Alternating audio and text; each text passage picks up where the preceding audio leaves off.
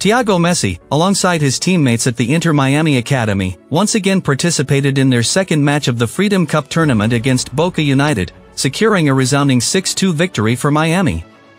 Thiago Messi's teammate, Roger, exhibited a sensational performance in this match, notably scoring a goal from a corner kick, reminiscent of Angel Di Maria's style.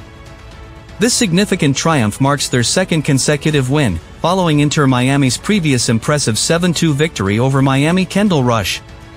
Thiago Messi showcased his skills in the game, displaying adept dribbling, precise passing, and contributing assists, and Inter Miami goalkeeper also made several outstanding saves, playing a crucial role in securing this victory.